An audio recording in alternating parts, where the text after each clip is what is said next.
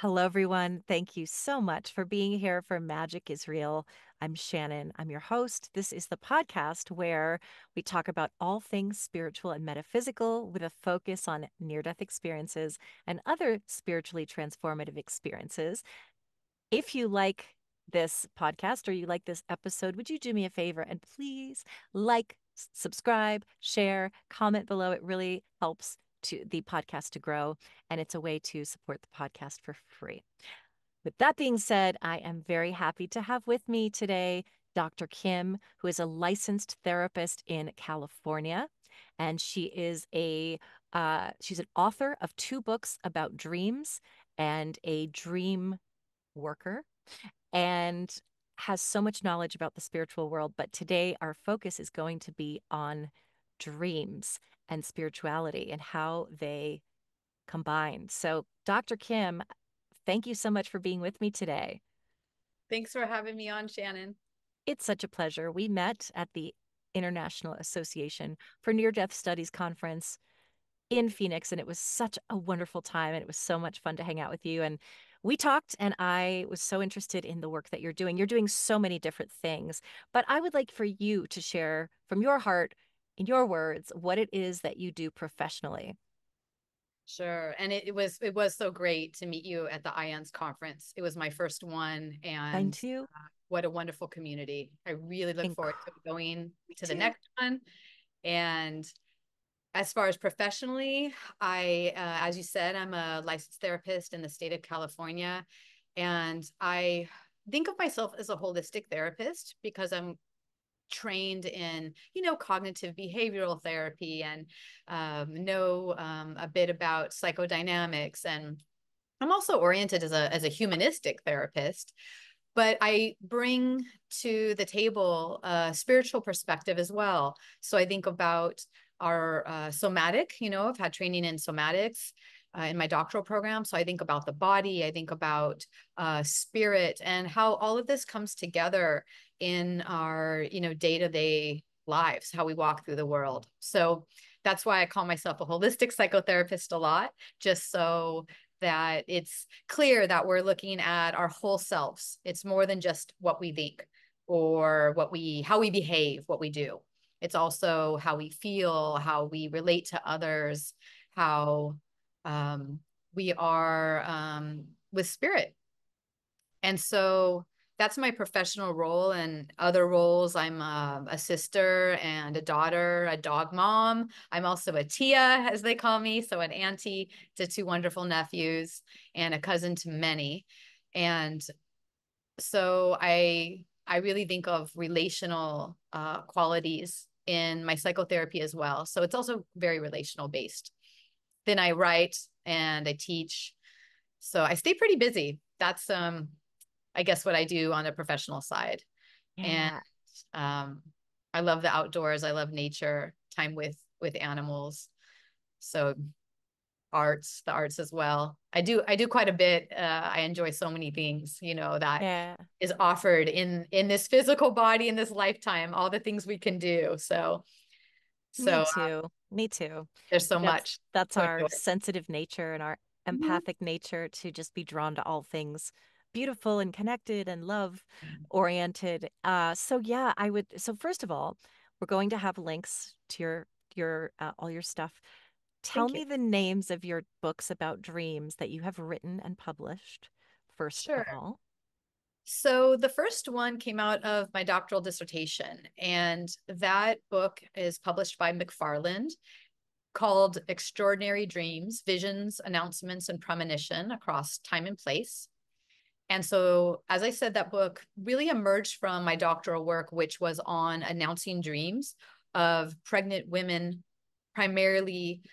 Even though announcing dreams do happen to fathers and other family and community members, their research was geared toward women that were already pregnant and the dreams that they remembered and that impacted them during pregnancy that had to do with a pre-birth communication, as we call it, something where the dreamer, in this case the pregnant mother, and the child to be is having some kind of communication. And so that drove that first book. But I was also very interested in visitation dreams or dreaming with deceased loved ones.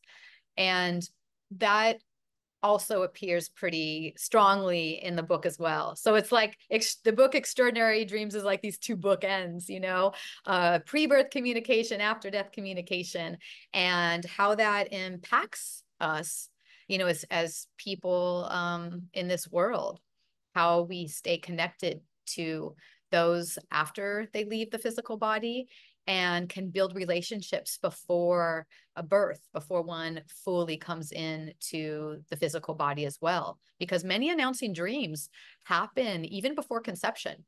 But for my study, we looked at just pregnant women that had their pregnancy medically confirmed. So that's the first book. And then the second one is on dream medicine. It's called Dream Medicine.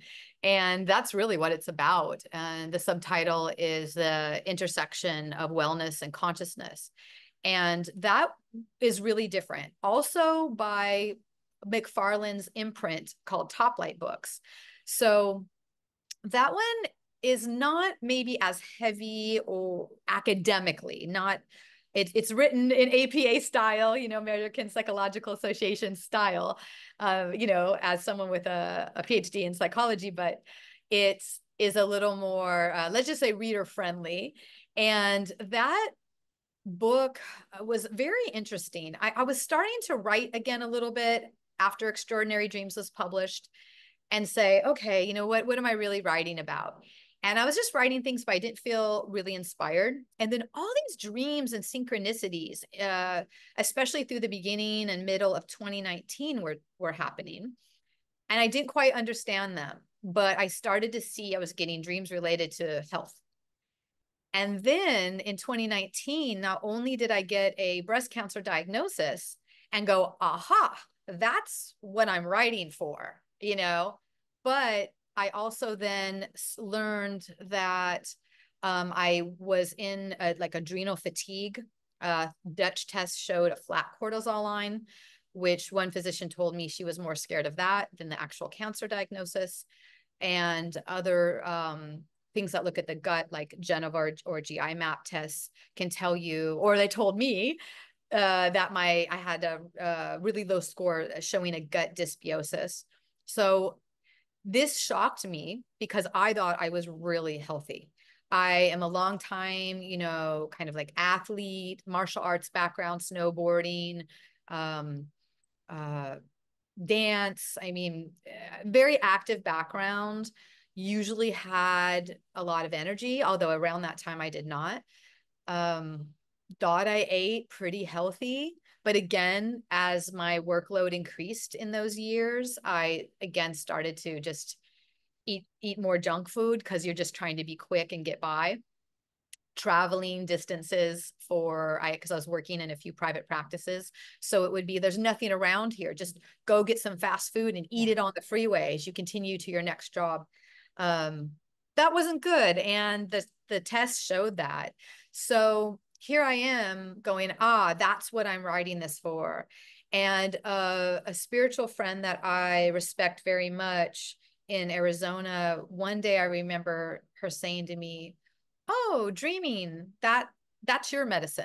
And she's a traditional, I'll just say practitioner and psychologist, but of indigenous ways. And that when she said that to me, I thought, yeah, I always remembered that. And they said, yeah, that's what I'm doing. And so that's how the book got that title. And the subtitle, The Intersection of Consciousness and Wellness, came from all the dreams that I had before the diagnosis, about a year's worth, showing me something's going on with your health, showing me where the issues were in my body, and that I need to, do something about it. And so I used dreaming. Once I was diagnosed, I used dreaming to help me navigate. Also, something really interesting that year too was that I wanted to go to a retreat center in California called Esalen. I had never been there. So I signed up for a retreat and just kind of picked something that was convenient on my schedule, but also might have something to do with consciousness because I'm a longtime meditator. And I found one on Yoga Nidra. So I went to that and learned the integrative Amrit method with Kamini Desai and John Vosler. And when I was done with that, I thought, this was wonderful. You know, I'm learning about this other way, this sleep-based meditation that can actually propel you into lucid dreams at night, which we'll talk more about, I know. Yeah. But then at the end of that training, it was in the beginning of 2019. I want to say April-ish. And I thought, this is close to hypnosis. I'm already certified in that. I don't need to learn this. But something got at me, you know, I always want a good deal. So they said, oh, but you're halfway through the training if you want to continue towards certification.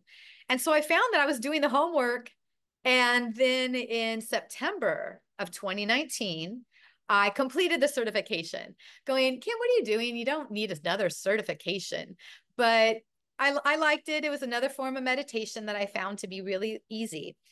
And then again, all of this taking place in 2019, the dreams, the synchronicities, the yoga nidra certification. So then in October 2019, I get the breast cancer diagnosis. And it was like, I understand, spirit, creator, thank you, I get it.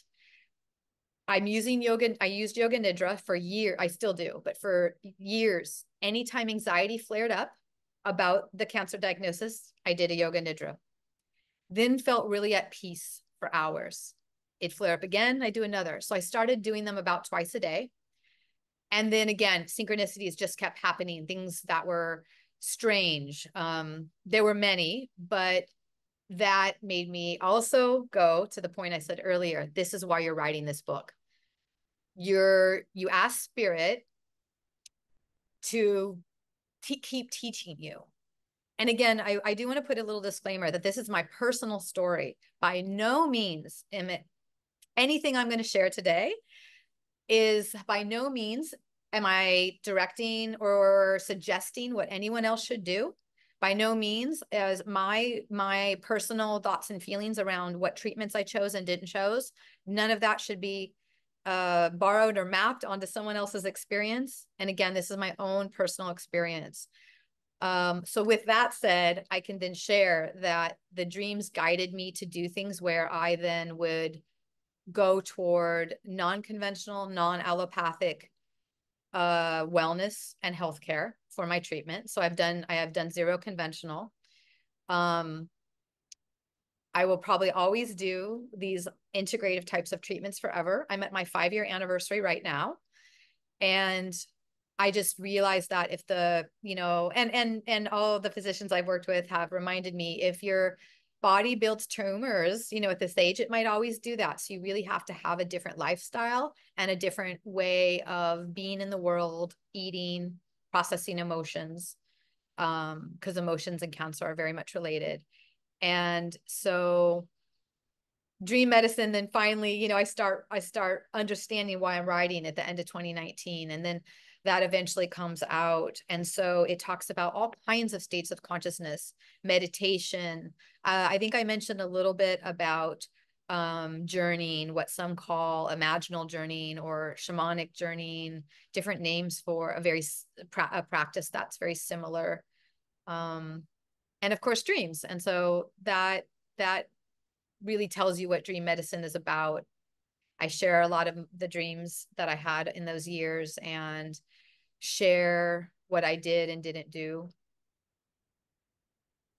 And I'm hoping that, you know, is, you know, responsible for why I'm doing well and sitting here talking about it today. So it's a pretty heavy book. Yeah. A pretty heavy book. And I continue to keep learning about wellness from a really holistic perspective, how I treat my body, how I think, how I take responsibility for how I feel. Mhm. My spiritual path, you know, it's been even more affirmed and confirmed, you know, as I move forward Yeah. with that. So that's I was about to say in a nutshell, but that wasn't a nutshell. That really gets into Yeah, what that book is about. So but thank you for really well told. Yeah, no, thank you. asking. It's Thank you. really, I appreciate that. PMH Atwater and I were talking today about how thoughts become things. And so, Yeah. it's not stopping your thoughts, but it's just being aware of your thoughts and kind of redirecting where we can without stuffing down feelings and avoiding them. We do want to acknowledge them, but Mhm. also being aware of how we interpret them and how we assign meaning to the thoughts, because what we believe is what we will see. And so that's a whole other interesting topic. But yeah, I, so let's really dive into dreams because I am very interested ever since can remember. And I remember being 2 years old very vividly because it was sort of an intense period of time. And I remember learning to fly in my dreams or having very lucid dreams. Always dreamed in Technicolor. So to me, I have a really strong interest in dreams. So let's just start by, I mean, yes, there's a scientific explanation for dreams, but I think just we can start a, just anywhere you like about. There were several things that we discussed that we would touch on in terms of how dreams are sort of a reflection of spirituality and can be spirit communication and soul projections and those sorts of things. So just wherever you want to start, it's not really a question as much as just a launching pad for let's talk about dreams and spirituality. Sounds great. One of my favorite topics, as you know. Yeah. And there's a few things, yeah, I'd love to share. So I believe, as many cultures around the world do, that there is a connection between spirit, creator, and our dreaming, and that when we dream, in essence, we're traveling, we're soul traveling. So dreaming as soul travel can be a way to kind of conceptualize or think about what's happening when our physical body is asleep. And we perhaps travel or soul travel every single night, even when we don't remember it. Now, we can have varying degrees of conscious awareness during these let's just say dream episodes where our spirit explores different dimensions, different places. There's really no time and space in that dimension. And we know that from people who have out of body experiences while they're sleeping, dreams, lucid dreams. And we can explore those realms consciously. Some people do this naturally. I never did. I had to take some pretty serious training, which involved lots and lots of meditation, AM and PM, lots of meditation and different types of meditation to really start to learn what consciousness, what my soul or spirit, what was going on here. We know we're in these bodies. We're supposed to be in these bodies. We're supposed to feel them and feel our emotions. And, that's why we were put here. But at the same time, we can stay connected to something greater, maybe where we came from. Uh, Babies, sometimes share those types of stories with their mom while they're in utero or with their families. Or as we know from reincarnation studies, especially all the wonderful documentation from Ian Stevenson, that toddlers sometimes remember lives that they had and can even direct you on how I remember seeing a film about how children were pointing out, how fighter jet planes were working or directing them to other areas of the country where their last family was.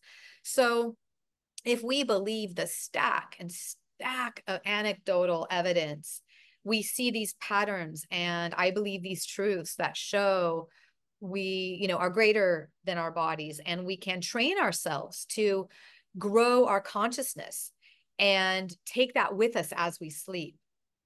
through lucid or conscious dreaming.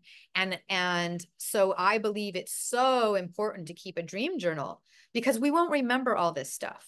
We think we will. And it's true that I've had some dreams that I can remember from 30 years ago because they were so powerful. However, the vast majority of things we will forget, because that's just how memory is. And so I really encourage people to keep a dream dictionary of not only they're just more mundane or everyday type of dream, but all of them, you know, their most profound dreams, their precognitive dreams. And we won't know often that they're precognitive unless we're tracking them.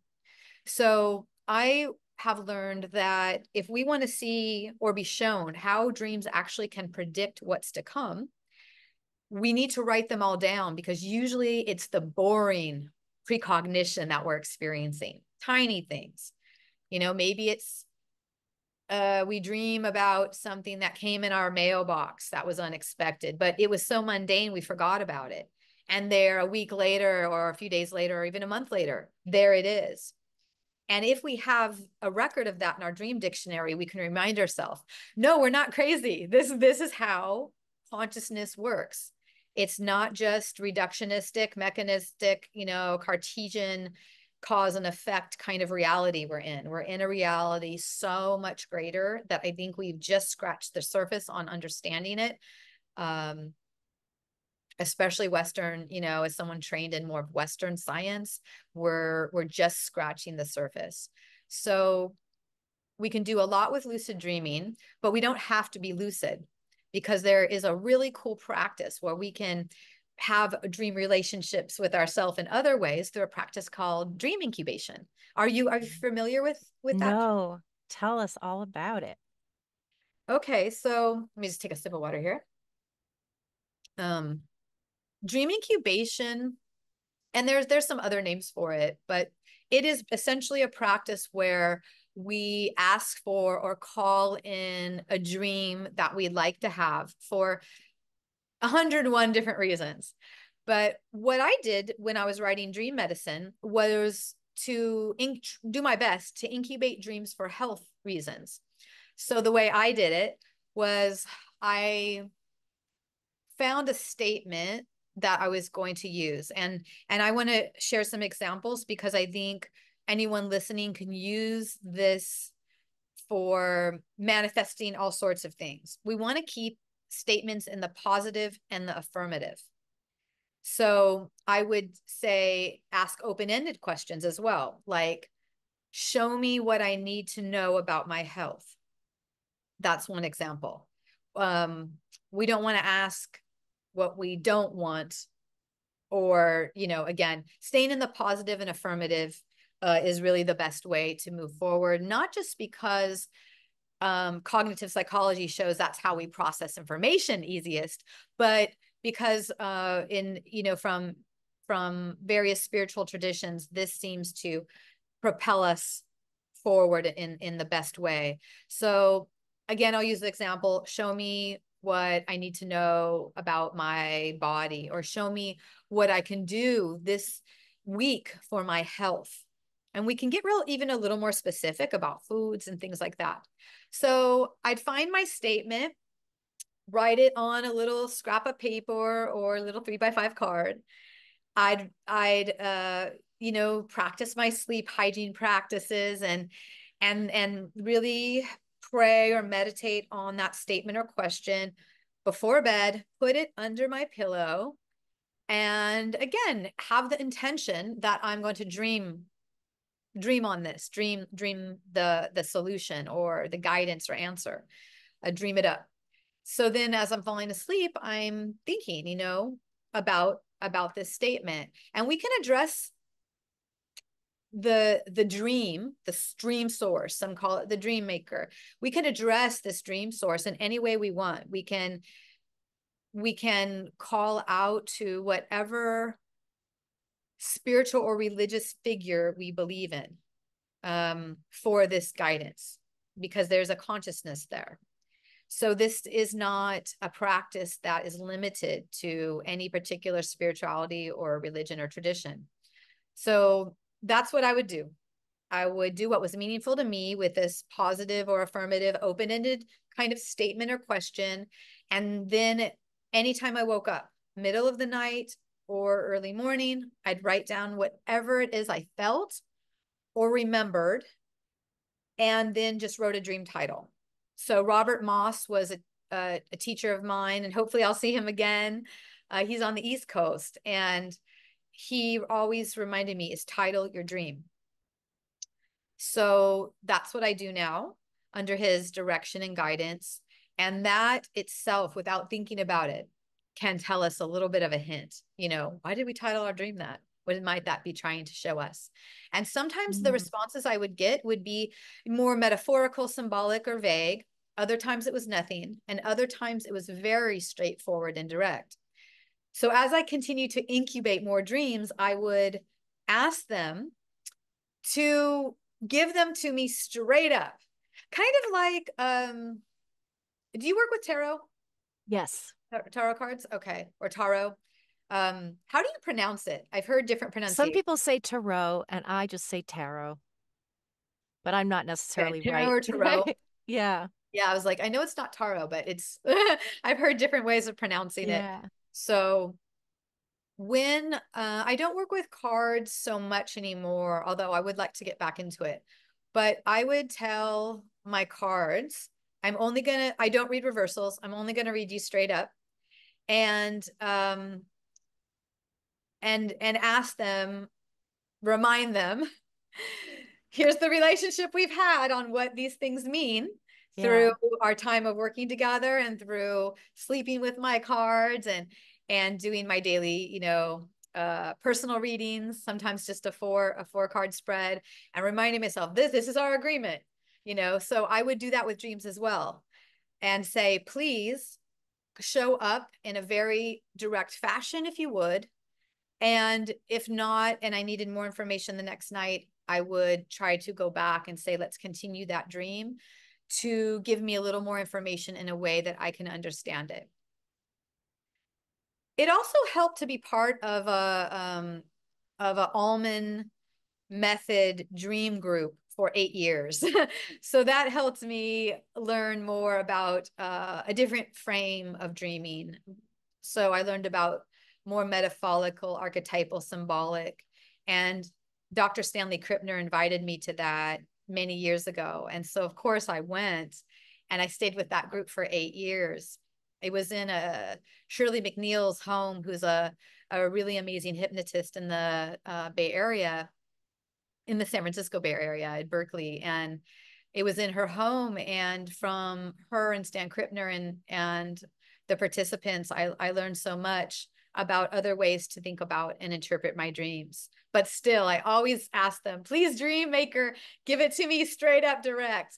So when I got dreams after the cancer diagnosis directly telling me to eat cauliflower, another one was collard greens. Those were the two vegetables that were very specific and direct, the most direct, specific dreams about food. And so that's another thing we can do. You could look up a paper that Dr. Ed Kellogg wrote called The Dreamitarian Diet. Super cool paper. And this talks about how you can incubate dreams for your diet, your personal diet. And Dr. Bhaskar Banerjee is also, who presented with me at IANS, the IANS Okay. conference in Phoenix. And he writes about, and talks about this as well in his teachings. He teaches and in his presentations. So that's another way we can incubate dreams for health and to really trust our spirit. But maybe another little bit of a disclaimer that I began this work seriously in 2004, 2005. And that so by the time I got diagnosed in 2019, I had a very strong relationship with my dream life. And that's why I felt I could trust it to guide my medical decisions. That also came up in my dissertation, women using their announcing dreams to guide medical decisions based on whether they do amniocentesis, whether they do a home birth, whether, all kinds of different things. So related to that type of wellness and medical care. So I had about 15 years of dream practice to convince me that this was my greatest guide and that my own inner physician in my own consciousness would show up to help me. So, with that said, the disclaimer would be if you're just starting this, really use all of your faculties, all of your intellect, huge second and third opinions from physicians to guide you. Because not only did I do that, but I still think that if this is a new, brand new practice, that we want to be wise and, wise and intelligent about how we choose our medicine, if you will. Yeah, Hope that makes sense. Is that kind of totally does. getting Yeah. at? Yeah. Thank you so much. That's really Oh, interesting. And I got motivated. I'm going to do that tonight. I'm going to start doing it. So yeah, good. I have, Awesome. okay, so I have questions. Sometimes a dream, like I have this recurring dream. I mean, it's like every night it's the same dream where I realize I forgot to like empty out my dorm room in college and I like trying to figure out where do I live? Where am I going? Oh my gosh, I left all my stuff there and I never picked it up. Or there's like that feeling of, oh no, I'm still I have to be in college again because I never graduated. And that is literally every single night I have that dream. And my sister has the same dream, which is really Wow. interesting. So sometimes they're just murky like that, where I'm just in this repetitive packing thing of like packing things up. But then I often lucid dream. And I had one the other day where nothing was happening. It was just, everything was 10 times clearer and crisper and more colorful than a normal dream. And I was very aware that I was dreaming. And I looked at these flowers and I was just going up and going, wow, look at I can see every little detail in the flower. I can see every little molecule. And so I just thought, let's have some fun. And I was just walking around going, look at that mountain, look at this thing. It's so real. And then I started to feel myself coming back into my body. And I was like, and then I woke up and I was like, oh, I think I'm leaving now. But when I'm in it, I know I'm in it. And I'm like, let's like take advantage of that. So what is Yeah. it that contributes to lucid dreaming? And from your perspective, what is lucid dreaming? Okay, and I have some questions for you. Yeah. I do love though how you in the lucid state you were looking at something from the natural world and Yeah, me too. really just seeing it so deeply. So lucid dreaming is being aware that we're dreaming while we're dreaming, and we can really enhance those qualities, at least in my experience, through meditation. But both Eastern and Western science and philosophy have a lot to say about how to cultivate or grow our lucid dreaming skills. So we can look at writings from Tibetan Buddhism. We can, in dream yoga, we can look at writings from, authors here that are really great lucid dreamers in the United States, like Robert Wagner, for example. Also, Robert Moss, Stephen LeBerge, Ed Kellogg. There's so many people. If you're in Europe, look into Claire Johnson's work.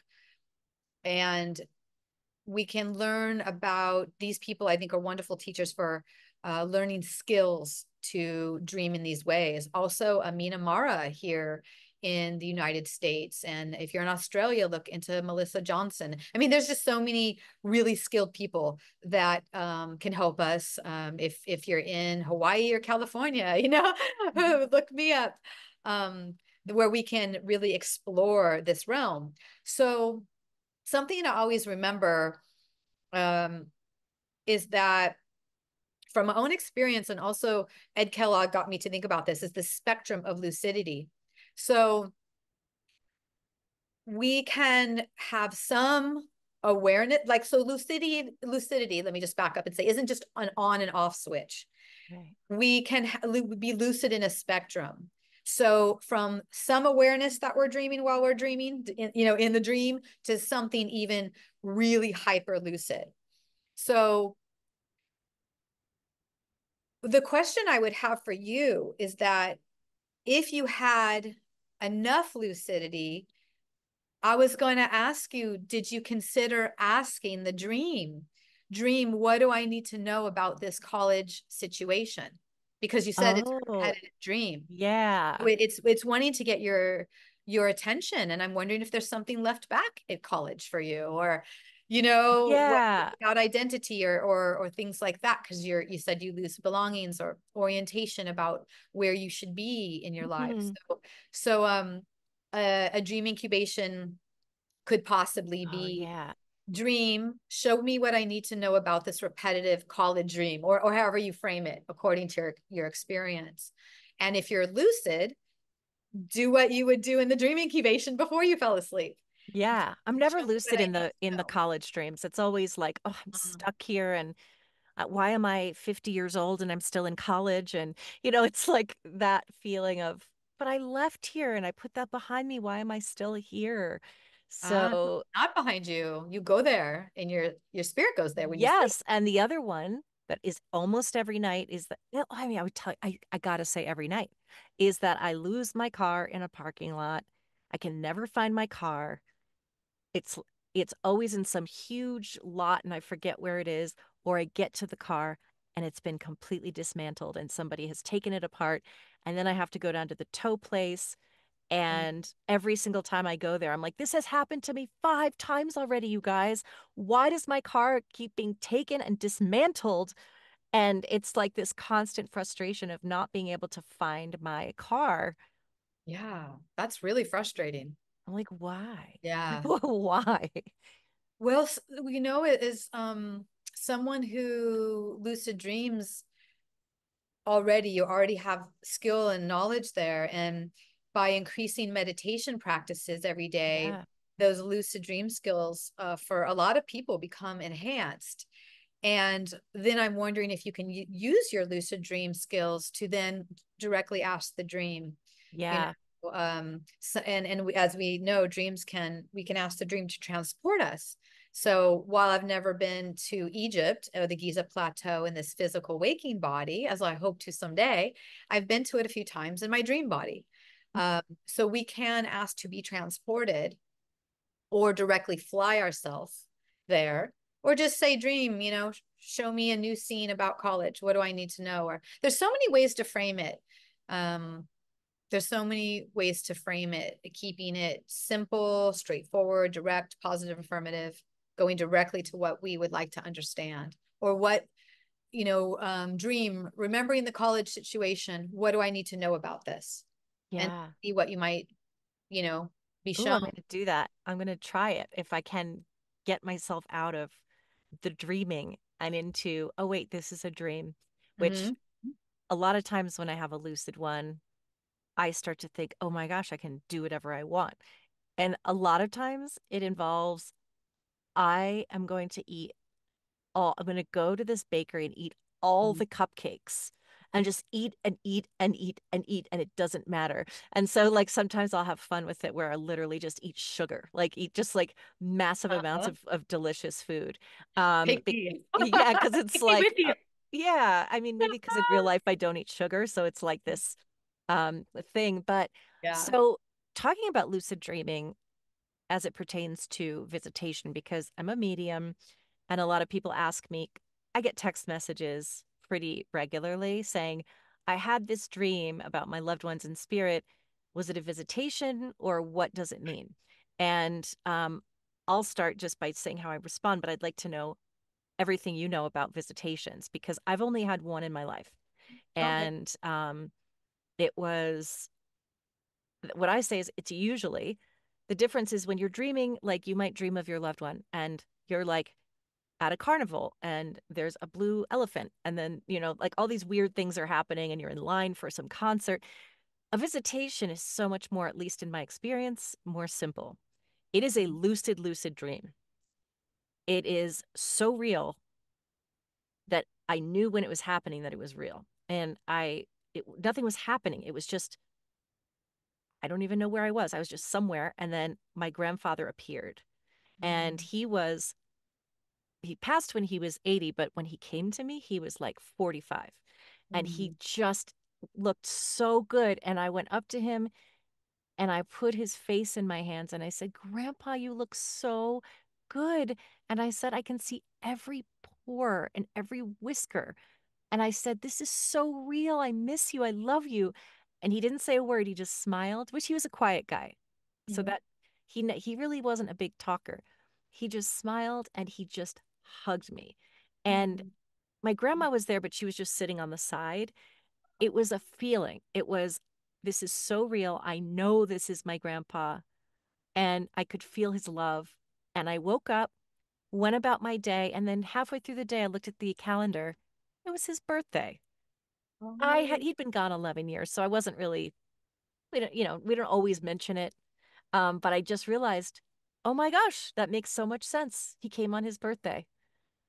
that's beautiful. It That's was, and it was amazing. And I know it was real. I haven't had anything like that where it was just that. And then I woke up and it was just that simple. A lot of times they'll just say, I'm okay, or they'll just hug you, or they'll just smile, or they'll just stroke your face, and that's it. So Mhm. tell me everything about visitation dreams from your um, perspective. such a favorite topic of mine. So, um, maybe I should just start for your listeners who may be having visitations around maybe shortly after someone's death, if they're actively grieving. I would look into Joshua Black and his work on grief dreams. They do involve, the deceased spirit, being present in the dream. And he's in Canada. And so I would look into his work because sometimes the question comes up about what's going on within us too for when these deceased loved ones come back. Now, let's talk in this conversation about deceased loved ones because um, I'll acknowledge that for some people, visitation dreams are scary. For some people, a deceased loved one comes back and behaves scary, or it's someone who's deceased but not a loved one. And so that I think is really in a different maybe basket, let's say. And so I can't address that too much because in my own in what I've learned and then also in my experience, it's been very loving. Only one time, and I've had many, many, many visitation dreams. Mhm. So only one time did I suspect the deceased loved one, who's very important to me, did I suspect she wasn't who she was. That's only happened one time. And I believe I left the scene. I'd have to look back in my dream dictionary to get um all the details because this was maybe 7 years ago or something like that. It was a long time ago. Only once have I suspected this isn't who it appears to be. So a psychologist named Mary Delaney, I'm not sure if she's in practice anymore, but she was someone I worked with in Arizona for about 2.5 years. And she always told me in whether it was dreams or waking state, hypnotic trances, journeying, whatever we are doing, to look at the hands and feet. And we can even ask, reveal yourself, who are you? Just to be sure it's a good spirit and that no one's in a disguise. So that's all I can really say about that. That's not an area of expertise, but I can just share those points about whether you're in grief and about whether you suspect, the person to not be who they are and whether you believe there's some dark intention or malintention or whatever it is. Um, so that could be addressed elsewhere by maybe people who practice a different kind of dream arts than I do or may have more knowledge in that. But in my personal experience, what is really common are the deceased loved ones on my father's side of the family reappearing and offering guidance, assurance, visits, or just having a happy time together. Now, of those, when they come back in the dream, they're looking great. It's only one of them that I've had concern about because I think he died in fear and distress. And when he shows up in my dreams, the sense I get is he's maybe stuck because he's kind of acting out some of those behaviors in the dream. where when his deceased wife shows up in the dream, she's having the time of her life. Um, so along with everyone else, my dad's family, you go back a generation or two, and it's pretty large. So I have great aunts and uncles that show up. My grandmother's cousins, people that have been deceased for a long time. So sometimes when, I've heard other researchers say, oh, that's a grief dream. And I'm like, no, I don't really think so. My grief's pretty resolved. These people died, you know, uh, 20 to 30 years ago, some of them. Yeah. So I don't really believe it's a grief dream. And my spirituality tells me that we're still connected. So maybe I could tell you about something I'd love to do. So if any of your listeners wants to bring me in for a workshop, I want to tell you about my favorite workshop that I love to do that involves dream incubation, shrine or altar making, and visitation dreams.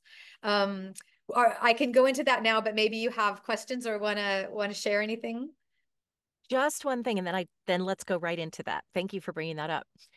I would say again, I don't know. I personally don't have experience with dark entities or anything like that. I know that plenty of people in my realm do understand more about that.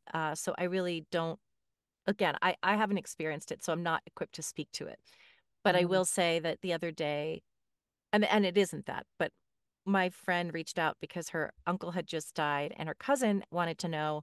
She said, I'm having dreams that my loved ones in spirit, I can't remember how she said it, but it's like they're in some kind of a container or like a grid or something, and I can't see them or touch them, and I'm reaching out and they're not seeing me, and I can't get to them. And I said, no, I can't say, only you know if it felt real. But to me, that possibly, without, only you know, right? If it, how real it feels. But I said, I think that feels to me more like a reflection of grief in where are they? I can't get to them. Like feeling because her dad just died this last week or whatever. Ooh, And so it's like yeah. that grief of I just want to see Yeah. them and know they're there. And so I felt like it's probably not a visitation, because if it were visitation, it would be there to comfort you. It wouldn't cause you distress. Um, that's just my opinion and my experience, but it doesn't mean that I'm right. It's just sort of something I have felt to be true. We can Is only go on our experience, right. guide us, and Exactly. then if not, direct to others. Jean von Bronckhorst is another person in Canada who's written about dreams and dying and things like that too. So maybe this person may want to look into the publications of Jean von Bronckhorst, who was a hospice clinical social worker, or again, from a more research perspective, Joshua Black, who researches grief dreams, especially when the death is so current. The grief Yeah. is heavy. Yeah. So it's hard to say because our culture and our history and background belief system, all of this informs what we perceive. Hmm. And that's so important, to remember. And for example, some people say, oh, well, the darkness scares me, but in my experience, we know dreams come from, some say the black dream world, and that the blackness is the source of creation. That is the ultimate beauty. The ultimate creative force is the darkness, is the blackness, and we can go into the black void. For some, that's scary. For me, I haven't had a lot of experiences there, just a few, but each time it's in a place of incredible peace and stillness. And I'm able to usually get there if I start to have a lucid dream and then meditate in the lucid dream, Hmm. either with a vocal toning sound. I have experience meditating with the vowels, a, e, o, u, and getting those vibrations, or just being sitting into, you know, legs crossed or some position, and that can propel me there too. Um, so yeah, so for some, when they have more experience in that blackness, it can be a pure place of peace and love and the beginning of creation. That's what we all come from, is the blackness. But for others, it's frightening. And so Yeah. all of this just brings up questions. And, every time I talk about this, whether it's, in a session with therapy clients or on a podcast or in presentations, it's just we leave with more questions than we Yeah. have answered. So um it is something that, again, we can incubate a dream with a question about it, try to use our lucid dream skills to give us that space to ask again a question about it, um when can I touch, my deceased so and so loved one, when will I be able to speak with them or communicate with them. Different traditions and cultures talk about the times post death of when we can meet, when the spirit's busy, let's just say, and Yeah. they're more accessible. Also, we don't know how, let's say we're looking at it from Tibetan Buddhist philosophy, and religion, how are they navigating the bardo, like I said, and I could just name them. My grandfather, my paternal grandfather, appears to be stuck when I see him.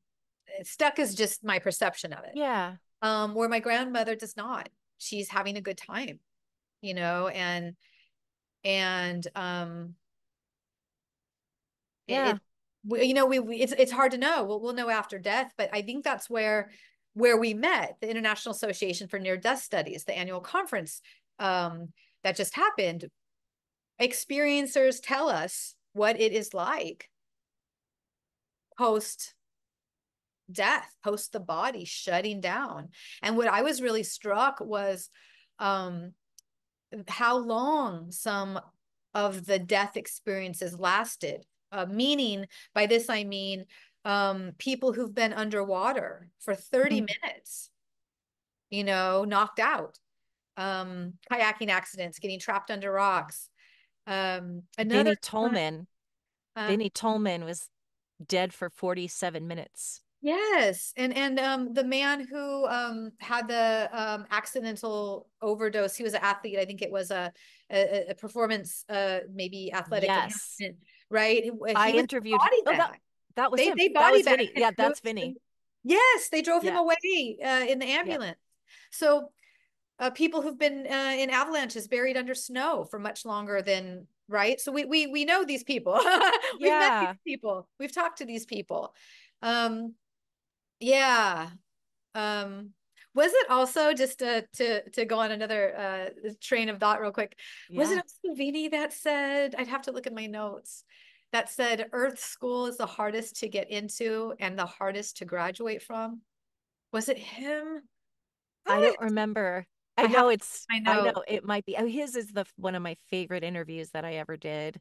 It's just a few episodes back, but it's one of the most in-depth and believable because it incorporated all of the things that I personally have, all of the knowledge that I've incorporated for myself and made sense of all of these different stories. And somehow things start to come together. And when he told his story, I just went, oh my God, it literally incorporated every single thing that I'm starting to understand. So it really resonated with me personally, in terms of that totally makes sense, as wild as it sounds, that this is what's happening. And it is very much like the movie Defending Your Life with Albert Brooks and Meryl Streep, which is a little dated, but it Mhm. is that they go to the other side, and it's kind of how they go to school and they get on the bus when they get there and they go to the next route. And it feels very institutional for something that's supposed to be so ethereal.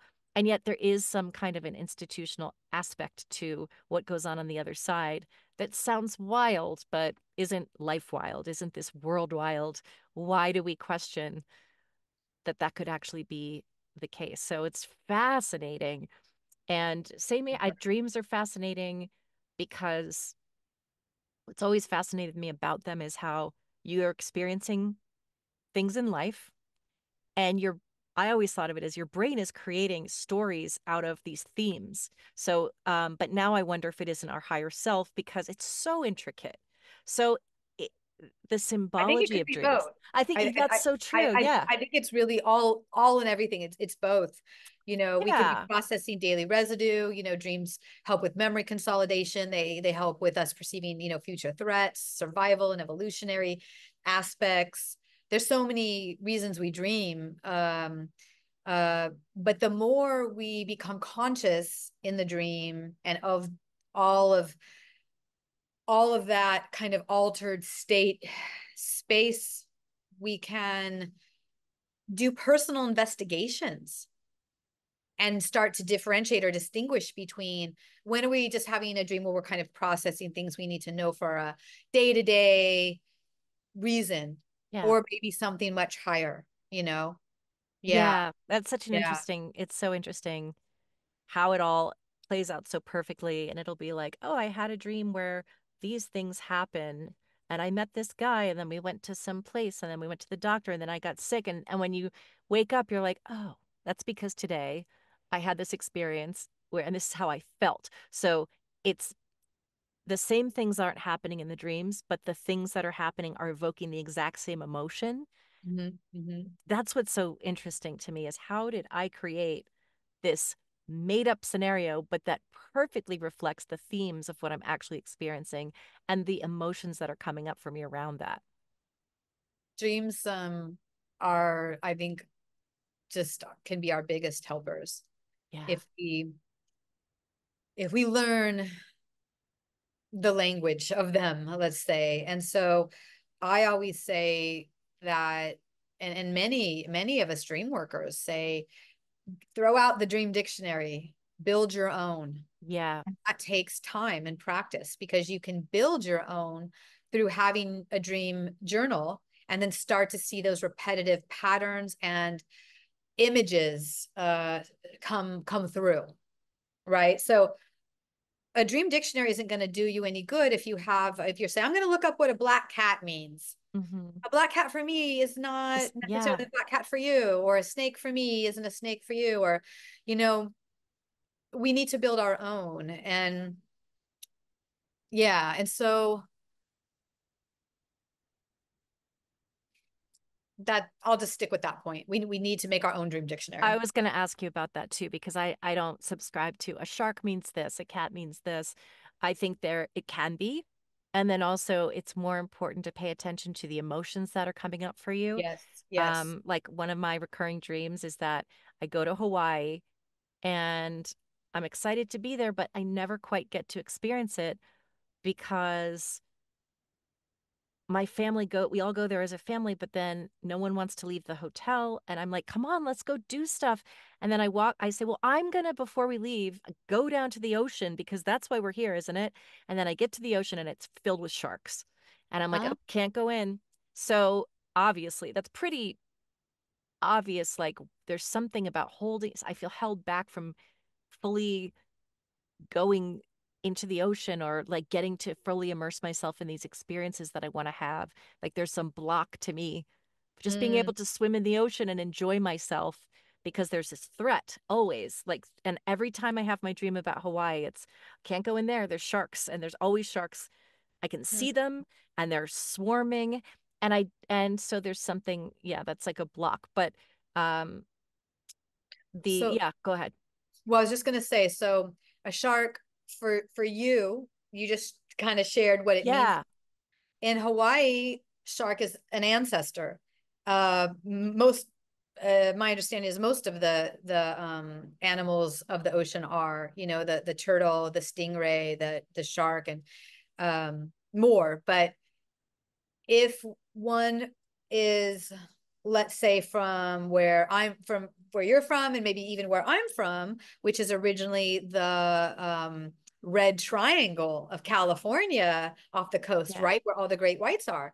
While I've surfed there, I also know that a great white might take me out, even though sure. Yeah. it's very low. Driving is more dangerous than surfing with great whites, but still, so there's that threat. But if I had, let's say, been born and lived and raised in Hawaii as a native Hawaiian person, then that might have a very different meaning. Perhaps it might even mean to enter the water. I can't say for Right. sure, but culture and our history is so important in our dream interpretation, and um, now that we said ancestors, I'm thinking about the whole shrine making. If Oh you, yes, go into that and that'll yeah, and then we yeah. yeah. Oh, okay. Well, um, so I am a board member and the ethics chair, or the chair of the ethics committee and board member of the International Association for the Study of Dreams. And so I am very involved with that organization, and I present at most of the conferences. And one of my favorite things to do to present, whether it's at the annual or regional, which I've done this shrine making workshop before, and also private ones. So I'd love to do more of these, is to offer workshops where we talk about visitation dreams, build shrines or altar spaces to either one or a group of deceased loved ones, and then talk about how we can use dream incubation to begin to build a dual directional or almost a feedback loop between the shrine or altar space, and I'm going to use those words interchangeably for now, but Mhm. the shrine or altar space and the dream incubation practice. And so what I mean by that is, and I shout out to my father who hand builds wooden shrine or altar boxes for every participant. So when I give them to each workshop participant, they're hand built by my father. So I just want to shout out to my dad and thank him so much for making these. And we're ready for the next workshop, by the way. I think he's made me, I have another set of 30 or 40 waiting. So what I do is I bring those to the workshops with all the paints and decor and hot glue guns and, scissors and all, and the fabric and all the things. And we first, of course, call in and thank the ancestors and the deceased loved ones we are there to honor. We talk about visitation dreams, what maybe some people share ones they've had, but sometimes the workshop is actually dominated by people who have not had a visitation dream. And so the workshop is equally important. And I'll tell you why. So we build this dedication, the shrine space or altar space to the deceased loved one or many loved ones in a family line. And then we also talk about dream incubation. So how this is in the home is at the end of the workshop, people learn about dream incubation and visitation dreams, especially if it's new for them. They leave with this beautiful altar or shrine they've made. They put it in a special place in their home, and it can be covered or not. So, there's a whole philosophy around or thoughts around opening and closing spaces. We discussed that too. And then this is our sacred space for those loved ones. So we can operate in two different directions. One direction is we go to the space before bed, pray, give thanks to that deceased loved one, and begin the dream incubation practice right there, asking for them to show up in some way. Go to sleep, see who appears, and do that practice for a week or two. See if they come through. And then go back to the dream space, thank or ask again, or thank them by a way I've done it. For example, one of my first visitation dreams involved my noni, or my grandmother's cousin, we called her noni, who brought me a rose. And so I got a rose and put it at the altar. So that's one direction, right? Another direction, again, it's like a feedback loop and keeps going either way, is to have just some visitation dreams already, and then set up the shrine to not only that honor that deceased loved one, but then show within the shrine maybe objects or things or letters, poems, anything that you can do to honor them from the dreams you've already have, and keep that going in that direction. So you can start with the ask, or you can start with the experience already and still build this beautiful shrine or altar space where you can kind of keep that dual directional space going, and use the space and the bed, the dream, incubation practice in the dreaming state itself, lucid or not, as a kind of feedback loop, or a practice, let's just say. It becomes Yeah. practice that you can do for your entire life. So we can use the space to leave letters, offerings, food. We can open and close the space. I'm the type that leaves it open because most often the altars have been in the kitchen or near the kitchen, because I like to call them in when I cook Italian food. They were Italian American, or some Italian immigrant, just came over off the boat. So I'll wear, maybe their aprons, use I'm lucky to have one of their spoons, wooden spoons, aprons. Of course, that the women of that time did lots of needlework, whether it was cross stitch or embroidery, have lucky enough to have some of their fabrics and things they made, pillowcases or whatever. That can be part of the dream incubation practice too, is to use, maybe you fold up that pillowcase and place it in front of the altar and then open it with your request, sleep on the pillowcase. So I'm lucky to have those. For people who maybe, I have family that's been in the foster care system, adopted or fostered, or maybe who didn't get to know at all any family members, we can start to use the dream space and the altar making space to start investigating that, to start trying to call in more ancestral images, memories and things, and have them represented there on the altar space. So that's how it can be. I think of it as a dual directional feedback loop, and Yeah. it's one of my favorite workshops to teach or facilitate, because it's so important to me, and it's a practice that I do and have done, for, gosh, it might be almost 20 years in that particular way. Wow. I That's really so wanted to cool. share that because I Thank I you mean, so much I for love it. sharing that. Yeah. Thank And you for listening. It's so yeah, important to me. I love it. of course. And then when I know that you'll probably announce workshops that you'll do, but I would assume that's all on your website and following you. Do you Some do of it social? is. Yeah. So do you do Some. social media? Mhm. Okay. Where can I'm people on find you? I'm consciouschimera.com, and I have Dr. Kim's Conscious Chimera Classroom on Substack. I have consciouschimera.com as the website. And then Conscious Chimera on Instagram. It's a private page, so you need to make the request. And on Facebook, it's my last name first. So Mascaro and then Kim. And that's me on Facebook. But I also have a Conscious Chimera Facebook page, just not as active. So there's many ways to find me, or you can simply even Google my name and I'll come up.